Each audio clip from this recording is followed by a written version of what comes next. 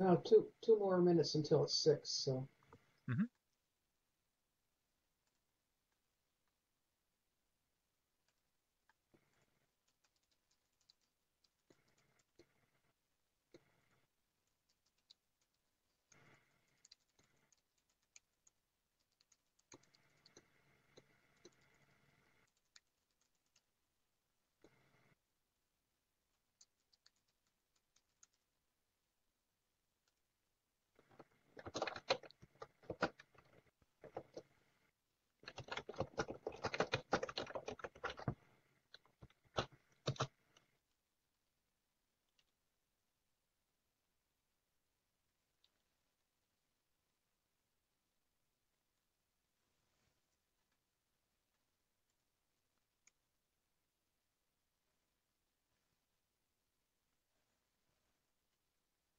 Okay, and Gentle, you are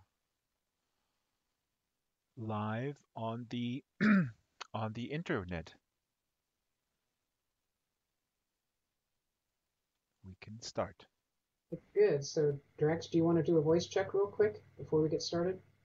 Yeah, yeah, I'm good. I think we're good for voice. My stream has good voice. You sound good. Okay, so everybody's got the voice check ready. Everybody can hear us.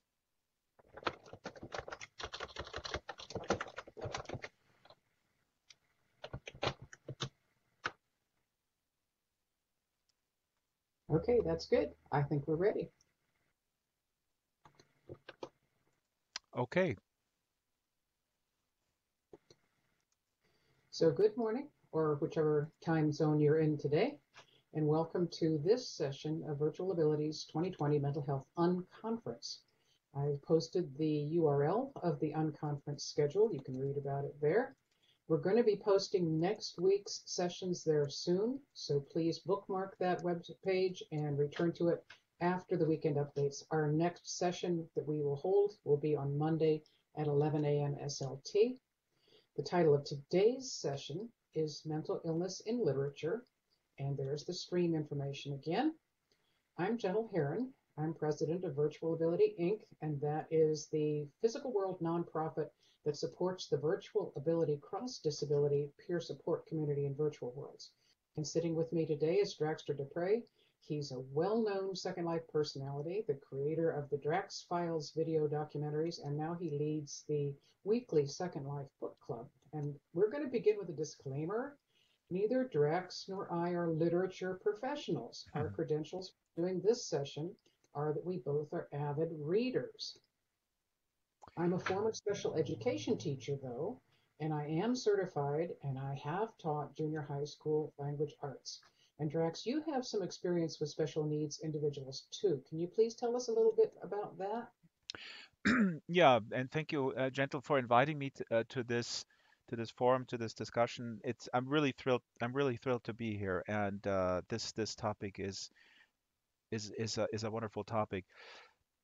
My mother was a special ed teacher, and I grew up with kids with intellectual disabilities and forms of physical disabilities. And I grew up around them, observing my mother when she was teaching. I tell this story very often that later in life as an adult, when I and my friends would encounter someone with a disability, they would act weirdly, and I felt much more comfortable with them, and I realized that a lot of people in the public have issues or don't know how to relate or don't know how what the protocol is to relate to people who are differently abled. Then, as a civil servant in Germany, where it was required either military service or civil service, they changed that now, but I did my civil service in a social psychiatric institution where people who were in closed psychiatric institutions were basically being trained to work again in a quote unquote normal outside job situation. So we had job trainings and group therapy sessions, individual therapy, and this was a house where people would come in every day. They already lived by themselves or in supervised environments, and we also had about 100 people living in that institution. And I worked there for a year and a half. So as a young man, as a how old was I? 19, and it was a real it was a real eye opener in many ways. Thank you, Drex. Our topic today is really huge, and it could be a semester-long university course, Oh yeah. but we're only doing an hour. So I made a note card for you all of a bunch of books that I'm recommending, but you might want to read them. And if you click on the bookcase up here, you will get that note card. And you'll notice that I included some classic literature as well as some more modern works. A lot of young adult YA books are on that list because authors are starting to write more for that reading level about mental illness. Hmm. And this is really good because many mental illnesses begin in adolescence. So there you click that bookcase and you get that note card, and it'll be in a folder in your inventory named Unconference Literature Note Cards. That folder will also contain a note card listing the 5 books that Drax is going to tell us about and a couple more, and some links to obtain them from Goodreads. And Drax, before we start discussing the books that you selected, please tell us why Goodreads is a good place to purchase reading materials. Well, I mean, I stumbled across Goodreads a while ago, and I just use it to keep track of my own reading and have kind of a virtual library and remind myself what I'm interested in and what I want to read. So it's like a virtual to read stack basically, and they have links to all the major online retailers as well as some local outlets like IndieBound, which is a project where they link you up with local stores in the US.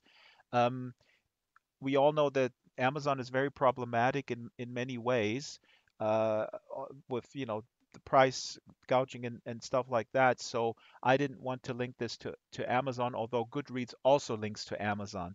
I want to give a shout out to bookshop.org. If you're in the US, bookshop.org is a project where they give away 75% of their profit to local stores and highlight local events. And they position themselves as the anti-Amazon. Bookshop.org is not linked to Goodreads, but again, Goodreads is a great place to maybe start a profile and keep track of your own reading and just search for stuff and then put it into the want to read folder. My want to read folder is almost as big as my Second Life friends list, possibly bigger. So maybe they shut me Okay, down. that's amazing. Okay, that's more than enough introductory material. So let's get down to discussing the books. The first book, Drax, that I want you to tell us about is titled I'm Not Stiller, Hmm. and it's originally in German. Without giving anything away, can you tell us a little plot summary for those of us who haven't read it? So I'm Not Stiller is an amazing examination of sort of I don't know, a really really severe uh, personality disorder, I would say, of someone who cannot accept himself as the being who he is. Uh, he cannot accept himself for what he did. I mean, he didn't do very bad things. I'm not going to go into detail, but the book opens uh, with the person who is narrating the story saying, I'm not Stiller. Everybody keeps telling me, well, you're Stiller. It's in your passport. We have this evidence.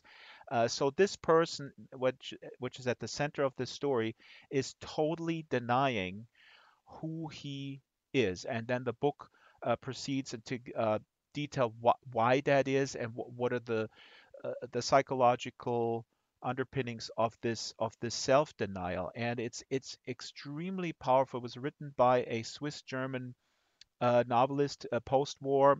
In Germany, we do pre-war and then post-war. I mean, very rough distinction here, of course, because during the war there was really no culture in Germany, as we know. And Max Frisch is very well known for sort of deconstructing people into their psychological components. That book had a huge impact on me because this is someone who is basically, I don't know if the diagnosis would be a form of schizophrenia because he's just categorically denying the reality of who he is. So he wants to force a different reality upon himself, mainly about a different um, person. And it's funny now that I have lived in America for so long, and I really admire the American sort of, in theory, the you can reinvent yourself, you can move on, and so that sort of freedom, I mean, at least in theory, is very different from the German experience, where you are always going to be defined, much more so than I would say in the US. I mean, it has changed as well over the decades, but this is a very, very, I think, European book that Americans will enjoy. And let me say one more thing. I remember meeting a friend when we read this in school. We read this in high school, I think in 11th grade. There was a friend who graduated before me, and she was already working, and I hadn't seen her for a couple of years. And then I met her, and she says like, how are you doing? And I said, well, I'm doing good. So what are you interested in? What are you doing? And I said, well, me, I'm a book nerd. I'm reading. And she says, what are you reading right now? I said, I'm reading Max Frisch, I'm Not Stille. And I enjoy it. I think it's great. I think it's really kind of about me. And she literally, and I remember this to this day, she looked at me and said, maybe you should see you should see someone. A sort of tongue in cheek, but also a little serious, because the character here in the book has problems, has very, very severe problems. But it resonated with me as a young man, uh, you know, struggling with defining who you are. Okay, and I have not read this book, but it sounds like it's about not just identity, but also self-acceptance. Self, And how, exactly. Yeah. how do you see that as relating to our conference theme of mental health and mental illness? Well, what's very interesting for me, like I said, I worked in civil service in a social psychiatric institution, like a total rookie coming in there, and all these people, some of them very jaded, and then some psychologists just like, she's crazy, just give her more medication, blah, blah, blah. And I remember what fascinated me was the discussion about especially schizophrenia and how to treat it. And there was a lot of discussion about this, like people were saying, well, there is a therapeutic approach. This might be childhood trauma, and we can sort of therapy this thing out of people. And other people said, no, it's a chemical thing. It's like today. I mean, it's this push and pull between uh, what is this? What is the connection between the chemical issue and the nature versus nurture, essentially? And recently, I heard a radio story here in Germany about what has changed in the psychiatric field. And there is a lot of very innovative approaches to schizophrenia when people hear, for example, voices. So uh, there is now apparently an approach where the therapist will incorporate that voice and not try to suppress it, but incorporate it into the discussion, and have a fundamentally different approach, which means accepting those voices in some context. So um, I find that fascinating when you talk about acceptance, which this book is about. So you know, the, I mean, like you said in the outset, I'm not an expert.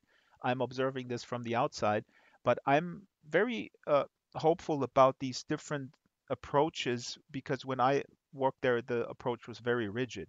It was, you got to get rid of these voices with whatever medication is available, and with whatever tools. So yeah, Thank you.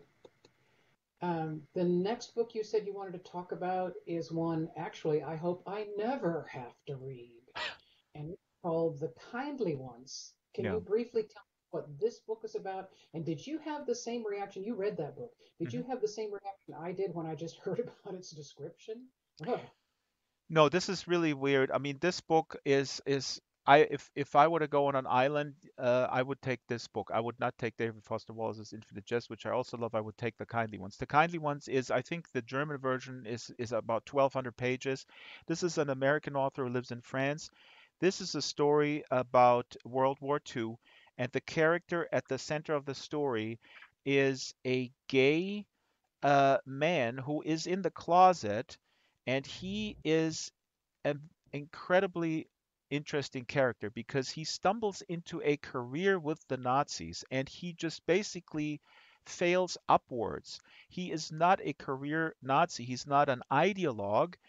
Um, he just happens to be, well, you know, quote unquote, at the right place at the right time to come into these Nazi circles as the fascists rise in Germany, and then he makes a career out of it. And all the while, he's of course suppressing his homosexuality. So this is an incredibly interesting character, and I cannot, tell you what how I would diagnose this person, or what the problem is here. But the book is brutal. The book will describe the brutality of war in incredible detail over 20, 30, 40 pages. Okay, I mean absolute violence, and then it will juxtapose this with an evening event with the Nazi elite where they serve champagne and they play violin and they wax poetically about Mozart. This book is so important. This, to me, is one of the most important books about war, I would say, about the madness of war and about the incredible sociopathy of people who can be in this environment and have absolutely no empathy. One more thing about this, there's a dream sequence in this book. Well, I call it dream sequence. Let's just say the main protagonist goes to Italy where his parents are during the war, and they're in safety. They're fairly well off. They live in a villa, and then the main protagonist uh, wakes up and he sees his parents murdered in blood lying on the floor, and he leaves. And it's unclear if he murdered them. Uh, and so yeah, I don't know how to wrap this up. The kindly ones, if you can stomach this material, this is an incredible achievement. There, it's situated in real historic events, and again, the character at the center of this, the fact that he is uh, a homosexual person in the closet at the time, and his it's not nihilism. I don't know what it is, but it's a brilliant way to see the events unfold through the eyes of this guy. Yeah. Well, Drex, you used the word sociopath. I would have used the word evil. Do you think evil is a mental illness, and why or why not? Oh man. I'm not a medical doctor. I just play one in Second Life. Did you notice, Gentle, that my name is not Draxter, but it's actually Dr. Axter? So perhaps I have some credentials. Who knows? But the question is, does evil exist? Uh, oh man, this is so difficult. I don't know. Sometimes you would look at people or historical people, or you would look at people around you right now. I mean, you look at some people in high office, um, in any number of countries today, and you would say these people are evil. I can only say that in this book, and I was actually looking up his name, the fictional protagonist is called Maximilian Aue. Um, he, I don't know if he's evil. I think he is incapable of any empathy for anyone. And now the question becomes, I mean, this is commonly referred to as a sociopath, right? The question is this treatable? I mean, we're talking here about mental health. I mean, let's just throw this on the table. How would we deal with someone like this? Would he have to be incarcerated? Is this something that you can apply therapy to? I don't know. So there really still a lot of questions. The kindly ones does not offer uh when we talk about the kindly ones, is it doesn't offer any prescriptions or any good feelings. Um at the end, it's even some people have criticized the book as being um, very cynical. I would just call it realistic because the protagonist survives at the very end. I don't think I'm going to spoil it because you're either going to read it for the content or not. This is not something where there's a puzzle to be solved at the end, but um, he survives. He survives the war as he stumbles from one thing into the next, and he's just sort of untouchable. And I think it's brilliant that this character is at the center of the story and not a person that we can dismiss easily as an evil person, although this person is a mass murderer. Ooh. Sorry. Okay. Well, let's lighten this up a little bit. The third book we chose to discuss is one that I know a lot of us in the US read during our high school literature classes. It's Steinbeck's Of Mice and Men. And for people who've not read it or who don't remember it, if high school was too far ago, could you please tell us a little bit about the plot of Mice and Men?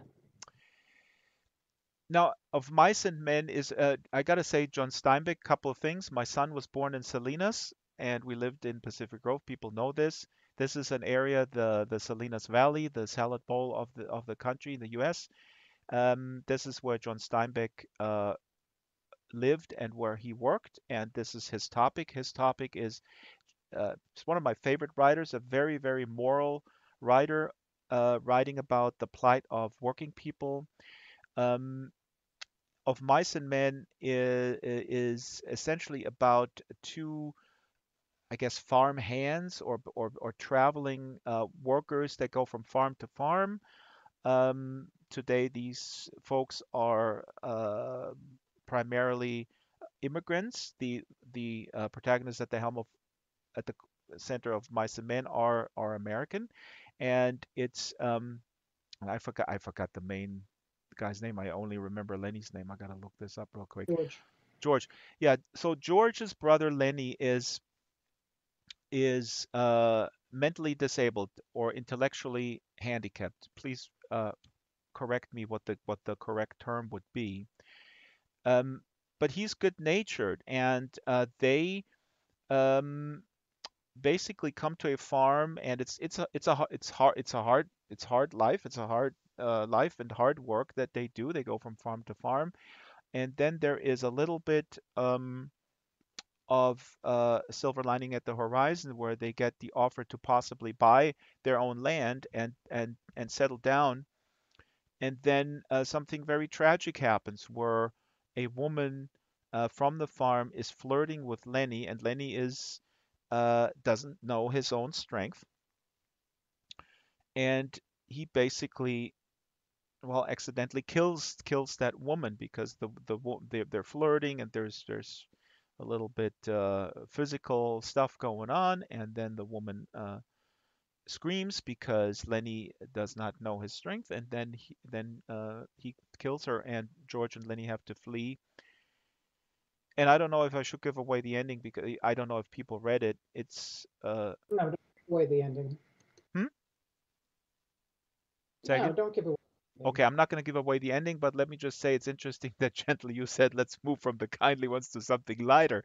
I don't think Mice and Men is lighter. It's actually in many ways compressed. You know, it's equally sad because I don't know. To me, John Steinbeck, I always read John Steinbeck in the context of of failure of a society that should care for their weakest.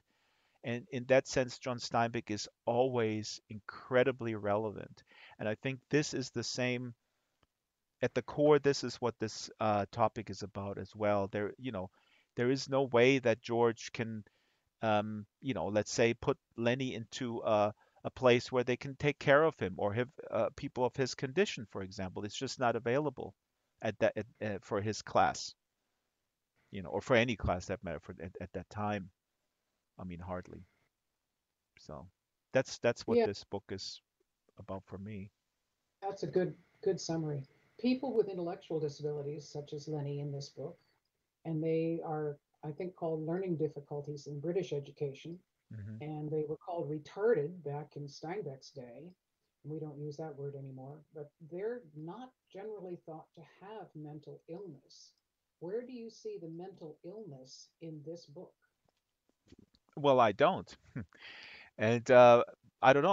I put it on the table. I mean, there's a difference between the two, but it's often conflated. So I think maybe um, that's a good question. I think I felt when you asked me for this discussion, I felt we need to talk about this book because to this day, I think in the general public, there's a huge problem in identifying and classifying and differentiating between mental illness and intellectual disability. It's, I mean, I'm not telling the audience anything new that one of the big problems here is that we live in a very binary world where we want or people want very quick answers and quick classifications and oftentimes confuse symptoms that look similar on the outside as the same, and then the treatment becomes the same. Um, Reminds me, I told Ice Guy this because I was in Edinburgh at a bed and breakfast, and there's this old, wonderful building next to the bed and breakfast, and it was built I don't know in the 1800s, and it had this stone inscription, "Home for the deaf and the dumb." Uh, and it was obviously that's what it was. I don't know how long ago, but uh, what was conflated here was people who were deaf and they were thought to have an intellectual disability. So, yeah. Yes, and Jaden is pointing out that the word dumb in English also means mute. And Ah, see, I didn't know that. yes, but I mean, many people now don't realize that that had that meaning, and they do think that it was the other kind of dumb. Well, Yes, that's changed. I mean, I think when we broaden this, I talk about it in my book club all the time. It comes up all the time, and Shyla put this on the table first time around, and I become very aware, for example, that dyslexia, and I mean, please, move me along gently if I go off too much of a tangent. But I just wanted to say that another example of this uh, conflating or just not being nuanced enough is when we talk about reading. A lot of people my own age, they have had very negative experiences and negative emotions attached to reading in school because they were reprimanded as not being able to as being stupid because they couldn't read at the speed or at the depth because they had or misdiagnosed or undiagnosed dyslexia. Um, yeah. Oh yeah. Well, let's move on to another book. Um, was Billy? Oh, whoops. Another book that many of us in the U.S. probably have read is Slaughterhouse Five. Can you summarize Slaughterhouse Five? Before I do that, Gentle, I'm actually gonna wanted to ask you, what do you think of Mice and Men? Is of Mice and Men a book that fits in this framework when we talk about mental health and literature? How would you Oh, answer that question? I think it is important to realize that Lenny was probably not mentally ill, but I'm concerned about the husband of that woman and the Hmm. way he treated her. He was such a misogynist, calling her a tart, which is a very bad word in that time period, and calling her all kinds of things. She never even really had a name. He never used her name. It was terrible. And that may have been a mental illness. Is that just not run-of-the-mill misogyny, or is misogyny a mental illness, or should it be classified as such? That's a good question. It depends on the yeah, Curly's wife. That's right, Smiles. Curly's wife. She never really had a name of her own. Hmm.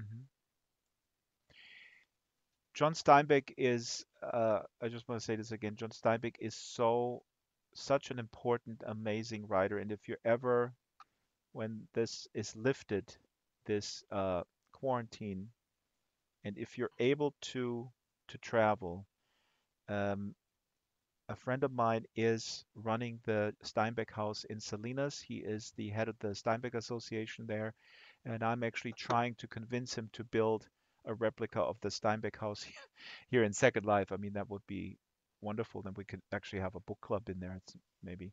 Oh, that would be lovely. So I'm going to back up a little bit and say that another book a lot of us in the US probably read maybe in high school is Slaughterhouse Five. Would you summarize that one for us, please? It's a little hard to summarize.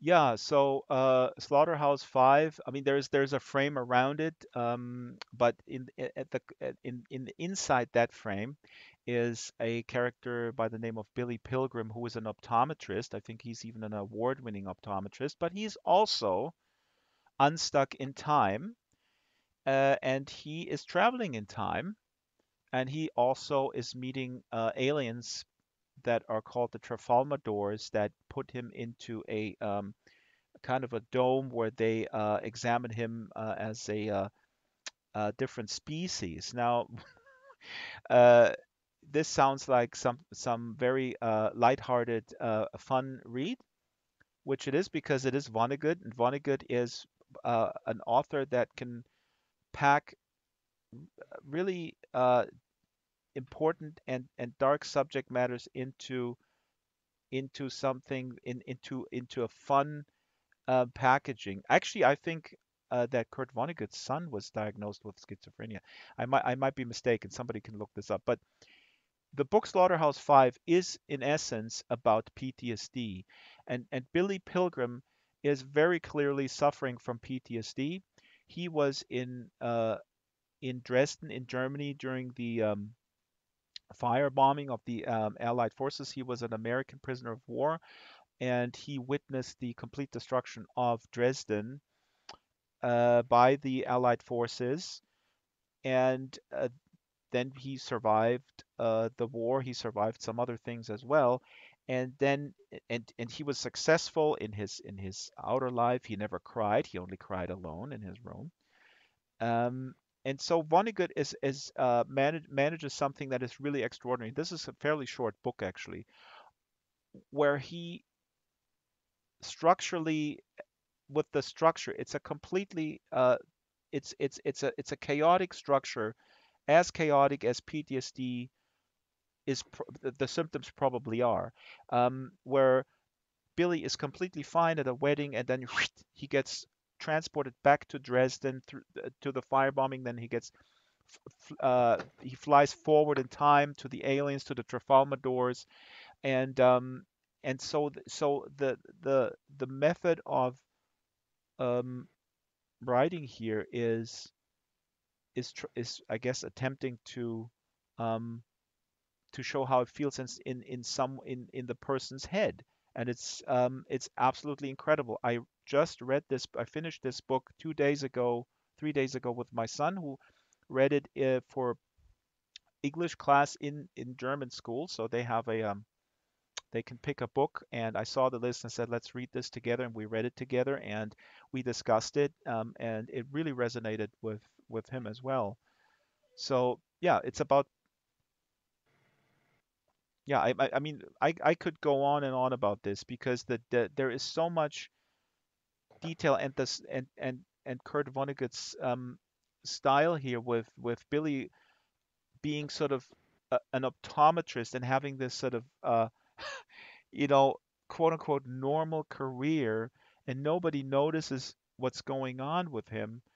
But he's so matter of factly at one point he just discloses to his adult daughter that, you know what, time exists parallel. It's not linear.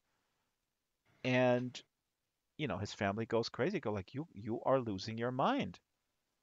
And he says very matter of factly, no, I'm not. And there's other nuances. There's of course it's an anti-war book as well. There's a lot of critique uh, also about the actions of the Allied forces in destroying Dresden the way they did and harming the civilian population. There's a tiny character in there who is a historian who knows absolutely everything but refuses to discuss Dresden because it looks bad. So that's just as an aside. But it's a really powerful book that in its structure approximates how it would probably feel to have PTSD. Well, maybe it's PTSD, but some people think that Billy Pilgrim was actually suffering from brain damage. And Ah. I will comment that not all the effects of brain damage are considered mental illnesses.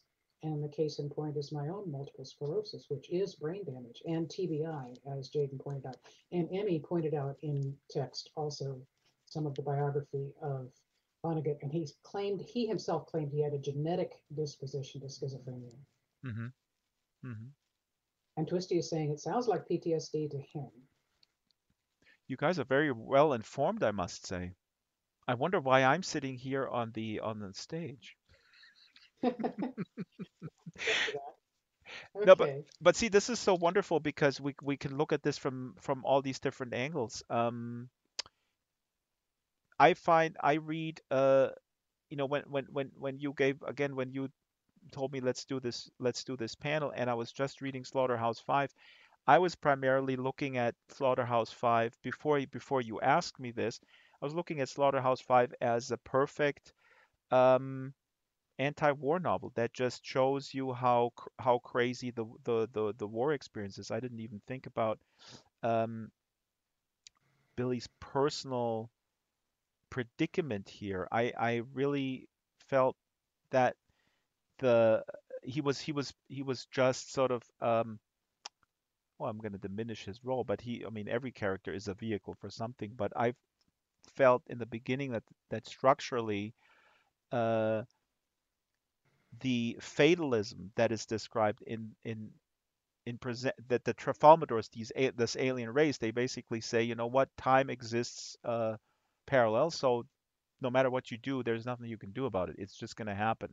So that is before you talk to me, Gentle, I thought that okay, this is the core. This is sort of a satiric look at a fatalist approach. Um, and then, Gentle, you reminded me that maybe Billy Pilgrim is also a prototypical character where we can examine mental illness. And you've been working with your son on this book. How old is he?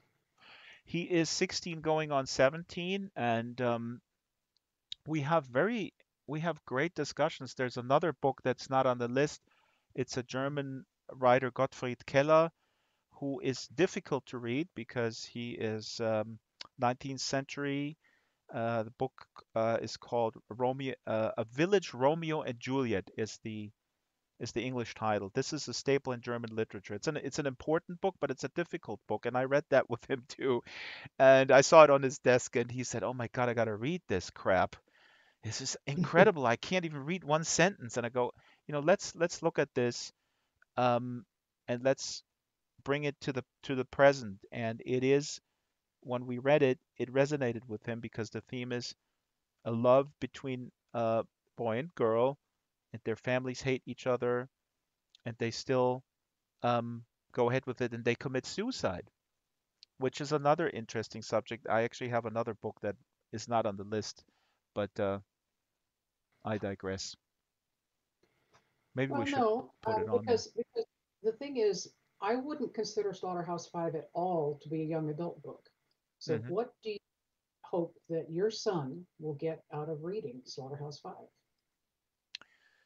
Well, I think the anti-war angle, or the angle that war has only losers, which was where I'm coming from, and where I'm, you know, ideologically convinced, is a peacenik or whatever. Uh, I think he's perfectly, uh, I know that you're not saying that he's not old enough or mature enough to read it, but oftentimes this distinction between young adult and adult literature is a weird one to me. I mean, I love young adult books, and I love that there is much more to choose from today than when I was a young adult. There's amazing books out there that tackle really, really tough subject matters for young people. But at the same time, um, why wouldn't Slaughterhouse-Five not be a young adult book just because the person at the helm is an adult and has his own family? Maybe that will be the distinction. But the themes that there is a person who is in a situation in war where he is afraid for his life, um, and then suffers through either brain damage or PTSD his entire life, is a subject that you can open up the refugee crisis, for example, here in Europe, and talking about kids or adults that are coming here as refugees and traumatized through war. You can open that up. I'm just thinking about if I were the teacher, that's how I would also draw the connection with this book. But yeah, I was very happy that it was on the list from his teacher. And I think sometimes we can interpret books differently as we mature. And that's what Twisty was saying, that he didn't understand how come Harry Potter and some cartoons, they're aimed at kids, but they speak to adults as well. That's Oh, something I've always. absolutely. I actually find it quite. I mean, sometimes you find people utter the opinion that they don't read young adults. I mean, adults. They say like, "Why would I read young adult? That's bullshit." Um, Sorry to use the S word here, but or the BS word. Done well so far, Can I Drax. can I swear on this program? Are we on NPR? No, but Is it G-rated? but oh yeah, it's a G-rated film. But I find that I, I I I love to read young adult. I mean, the quality. I mean, Cory Doctorow, who was guest here. He wrote a bunch of young adult books that are absolutely amazing for adults. I mean, there's many examples. I would actually encourage everyone to read young adults, even if they don't have children. I mean, I think it's completely legitimate to read young adult to get into the minds. If you read a good young adult book with current themes, then maybe that's a way into to speak to your teenager again. I mean, I think that's actually a very legitimate reason why an adult would pick up a young adult book. But there are many other reasons too. It's I mean, it's really good stuff. I'm actually translating a book called Rosehead, which is not on the list. Maybe somebody could look this up, or I can put it into the chat.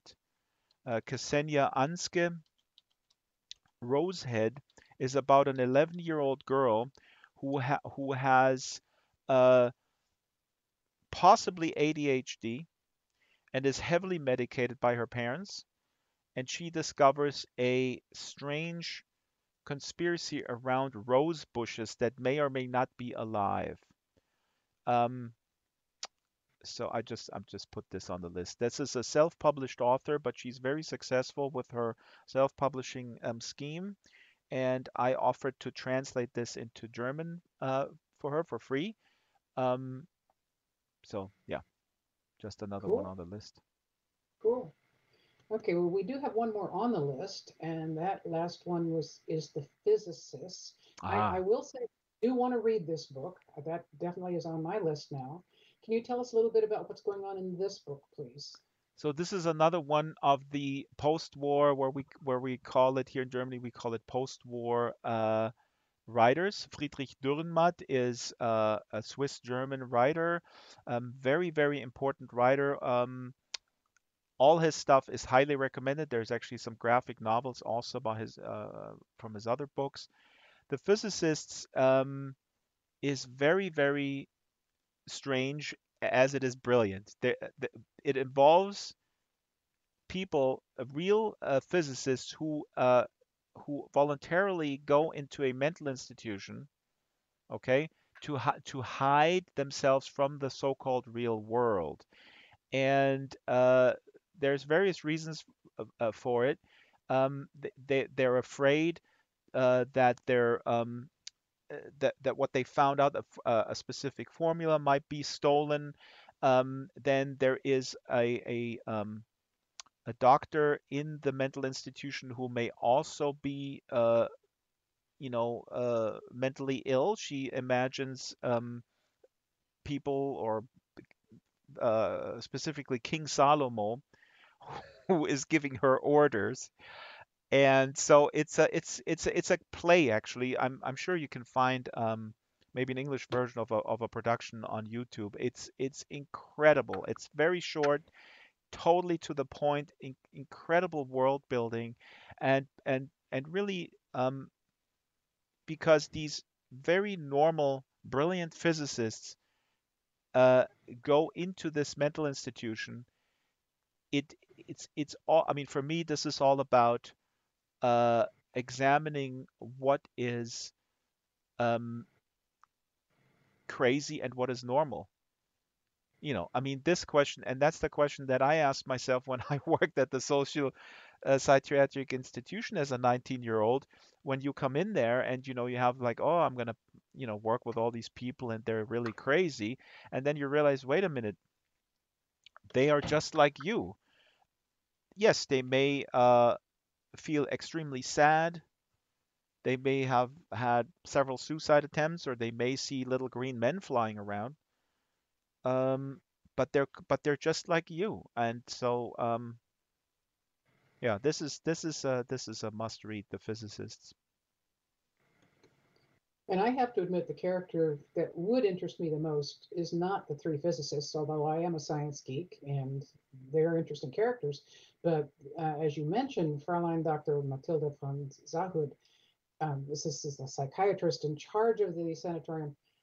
You said you thought she had a mental illness. What kind of mental illness do you think she has? She's the one that's supposed to be normal.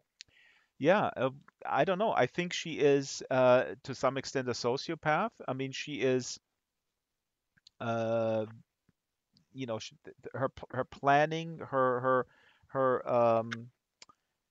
uh, I don't think she's capable of having empathy, although she kind of pretends. And then she's also um, uh, controlled by this by King Solomon, or König Salomo in German. Uh, yeah, I mean, again, she is supposed to be normal because she's in that position and she's a psychiatrist. I think what this story does, and again, actually, we haven't really talked about how fiction and poetry can get deeper to a certain truth about things than anything else can. This is a perfect example where when you read it, you will have to examine these conventions of normalcy, and especially that um, we are conditioned as human beings to look at an institution and look at certain roles within this institution, namely Fräulein Mathilde von Zandt, just because she is running this mental uh, institution, that she is. Why do we assume that she is normal? We buy into this those roles immediately, and then Dürrenmatt just completely dismantles them. Yeah, I think she's a very malignant narcissist. She certainly has delusions. She's a control freak. I do think that this does help us to think about what normal means, and I think that's important. Hmm. So, Yeah, but thank also you. not only what normal means, but also we have to ask ourselves, why do we assume this, right? Just because she has a certificate over her desk, where it says Frau Direktor or whatever on her desk, we not only assume that she has it together. We also assume that we need to abide by her authority, be, which she has through her role there. Right, we have to consider a lot of things. I want to remind our audience to keep an eye on the evolving unconference schedule, and there is the URL for that. Our next session is going to be on Monday, May 18th. It'll be at 11 a.m. SLT.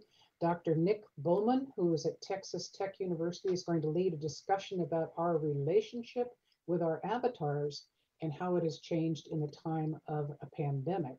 Mm. And now we are ready for questions and suggestions for other literature that we should read about mental illness from the audience. I want to ask if you would please type your questions if at all possible. And if you would begin your question with the word question, as Mook has just modeled, we can find it more easily in the chat stream. I will mention that John Laughing has said that he believes we're on the way to losing normal, that we may one day be considered as what we are without suggested, even a blameless failure to meet a standard. So here's your question, Drax, Hmm. from Mook. Why Hmm. have you chosen The Kindly Ones to be your one book if you are ever stuck on a desert island? You said it Ah. does not any prescription for any good feelings whatsoever. So, what is it about this book that will help you cope with the loneliness, despair, and deprivation on a desert island? Ah, okay. The amateur comedian in me has the answer that on a desert island, I want to be reminded how absolutely awful mankind is, and that makes me feel better to be alone. No, but I want to say, this is a really good question. And Daisy Gator, who some of you may know, I had a discussion with her about One Flew Over the Cuckoo's Nest, which is an obvious book, also an important book. And I saw One Flew Over the Cuckoo's Nest as a real life-affirming, wonderful book. I mean, there's a lot of tragedy in there, but this is a book that I can read and I can sleep really well afterwards. And Daisy said, "No, it's awful. It's awful." And I said, "Well, I mean, there's awful things happening. It lays bare the again how these institutions are run and how people are real treated. And I mean, if you don't know One Flew Over the Cuckoo's Nest, please pick it up now, Ken Kesey. I mean, this was something of a revelation at the time that somebody would write so openly about what's going on in the mental health care business, so to speak. So, but for me, I felt this was life affirming because the characters in there are are strong, and they don't. They're given they're given their strength back, and they fight back. So the kindly ones, while the kindly ones focuses on a extremely despicable core character who is this Nazi SS careerist. Well, he's not a careerist, but like I said, he has no aspirations. But then he gets promoted.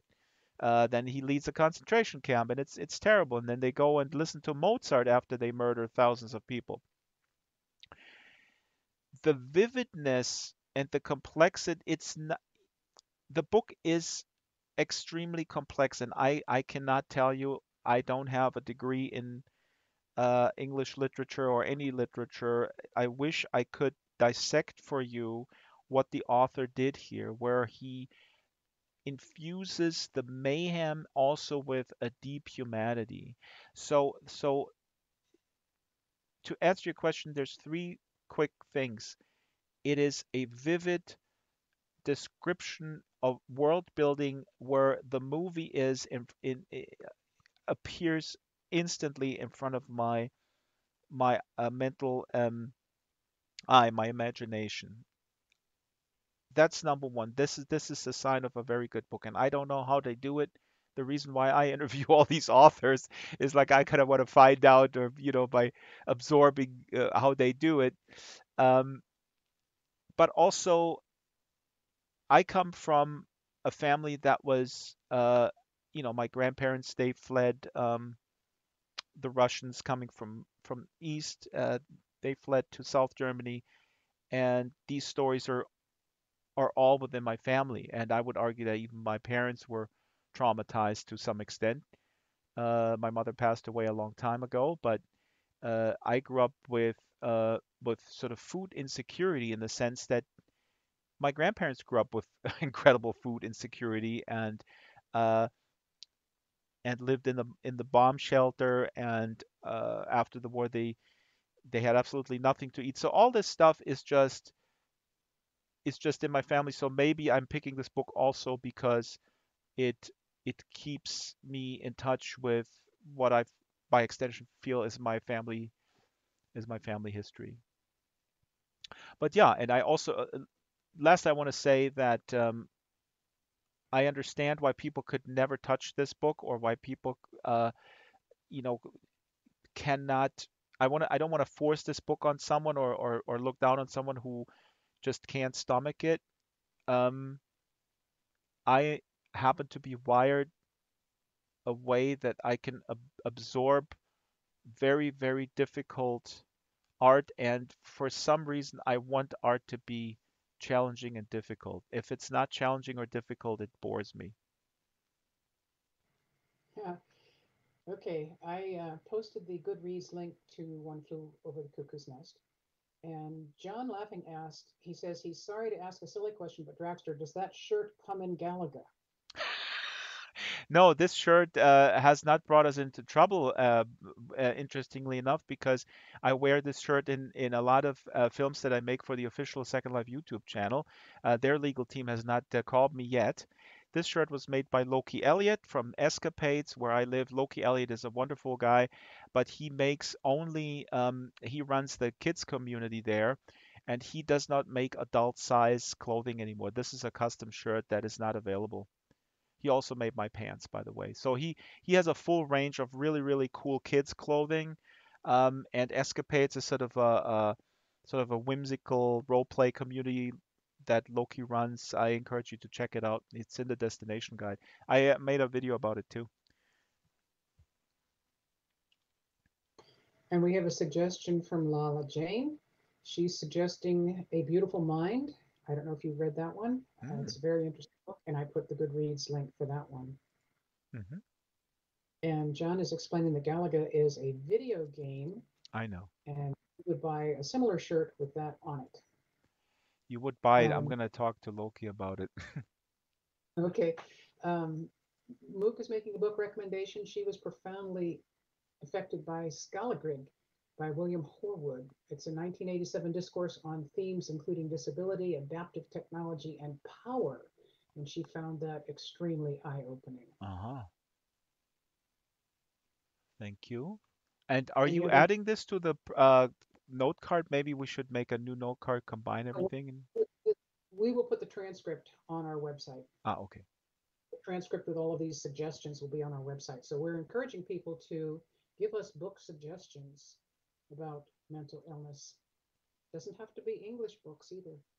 You We have mentioned, I added one last minute, and because you mentioned narcissism earlier, the book The Piano Teacher is another one that is very challenging, very difficult. It's about a very controlling mother, and the adult daughter is a gifted piano player, and the mother is incredibly controlling and sort of pushing her to the limit, um, to make her into a star performer. Um, it's a tough read. It's an Austrian author, Elfriede Jelinek, the piano teacher. They also made a controversial film about it. Uh, this is actually the cue where I say that I don't like to watch films made after books because they destroy the book for me. They destroy the worlds I built in my head. No matter how good the film is, it's not it's not a comment on the quality of the film. The film can be very good. It can be made by a visionary filmmaker. But for me, this is very difficult, and I generally avoid it to watch a film of a book that I love. Except for and One Flew Over the Cuckoo's Nest, I guess. That's one exception. in my note card, one of those categories I put were memoirs, so those are not fiction, and Mother Dearest kind of goes into that one. Hmm. Twisty asked a question, which was also a suggestion. Has anyone read any Charles Bronson books? His mind is brilliant but crazy.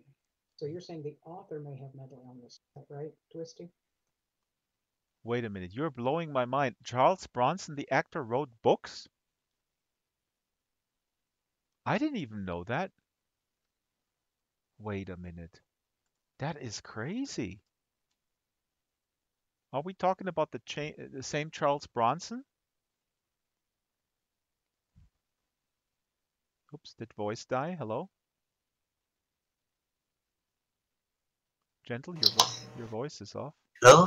Well, no, Hear me? I'm trying to look up Charles Bronson. Um, hmm. Charlotte Bronson is a British prisoner who's been inside for decades.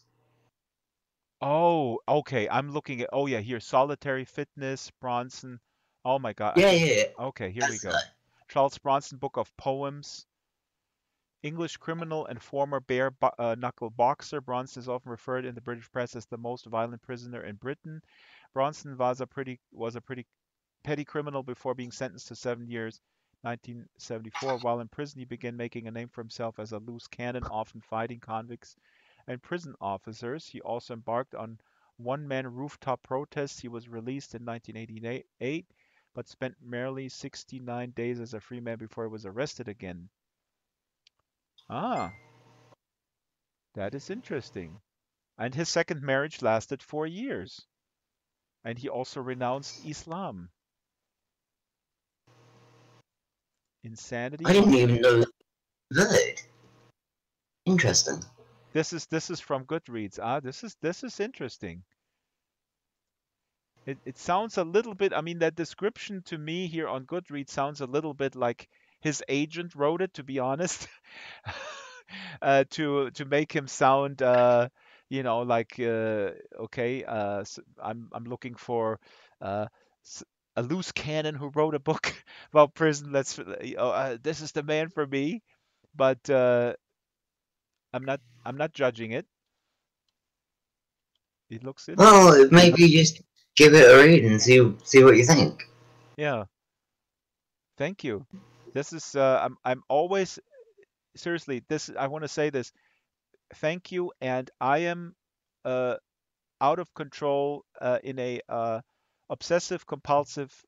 This is my own issue. Speaking about mental illness, Gentle, I think I do have a form of OCD when it comes to books, in the sense that I compulsively purchase them, and I do read them, but of course I can't read them all. But Umberto Eco actually said, maybe somebody can look up this quote, that there is no problem at all with being surrounded by books or living in a library, if you will, where you haven't read everything. That is actually something that is very inspiring, and that is because sometimes we have visitors here, and I do have a lot of physical books, and sometimes the visitors go like, "Wow, did you read all of them?" And I go like, "No, I constantly read, but I haven't read all of them." And we live in a strange world where that admission, if you will, sometimes is seen as like, "Oh, you're just putting a bookshelf out to seem like some sort of intellectual or whatever." No, being surrounded by books is just, to me, it's just a wonderful that's it's a wonderful life. It's I can go there, I can randomly just pick something out, read a little bit, get inspired, and so I buy a lot of books and then I forget that I bought them. It Hmm. happened it happened more than once that I bought the same book 3 times, but then I give it away. So what's the big deal? I struggle. I want to watch the Celestine Prophecy. What's that? Say that again, please. Huh? Sorry, say that again. I didn't hear the last thing you said. There was a book that I attempted to read like ages ago called the Celestine Prophecy. I only got through the first page and was like, nah, can't read this anymore. Just too deep and stuff. Well, maybe you should try it again. See, this is also the beauty. If you have it, then you put it back in the shelf, you try it again, that kind of thing. Well, sad thing is, I kind of fell out with the person that gave it to me, and Oh, I didn't really want to keep the book, so I ended up giving it to someone. But I might try and watch the movie. that's one of those things where you divide up the record collection. I see what you're saying. Um, Gentle, I have an onboarding with an author by the name of Paul McGauley. You can look him up. He's coming to the book club, and I hope that he is in World already. So I do have to run out. Uh, the book club is happening every Wednesday on Book Club Island. Everybody's welcome. We're switching to 12 p.m. SLT Fuck, in man. June. How is that your highest Pokemon? Gentle, I don't hear you, so I'm gonna say thank you guys, Yeah. and I do have to run out because of a previous engagement with Paul McAuley. I hope people enjoyed this talk, and feel free to befriend me. Feel free to come to the book club, and Virtual Ability. Thank you, and I hope you hope the unconference is continuing. Thanks, Come Drax. take on. We can continue to collect recommendations from the audience. I'm sure people have other books they want to recommend, and we can put them into the transcript. Let me hop over to Book Club Island if Paul is not showing up, because there might be an issue with understanding how time zones work. Wink, wink. Um, then I'll come back. Okay. Okay, Thanks, Drax. I'm going to Appreciate disappear, and the stream will be. I'll put this on the podcast too. We'll end the stream here as well, and Okay. I'll come back. Thank you to the audience for coming. Thank you to Lori Vaughn and Electra for transcribing. Oh, This thank has you. been a wonderful session. Thanks, Drax. Oh my God, did I speak too fast again? Oh my God, I need to put this on a big piece of paper in front of me. Gentle, thank you so thank you so much. Okay, I'll hop over to Book Club Island and You I'll hit come your time. back. You did great. You hit your time limit on speaking. It was perfect. Thank you. Okay, I'm gonna end the stream here. This was really wonderful. I'll link the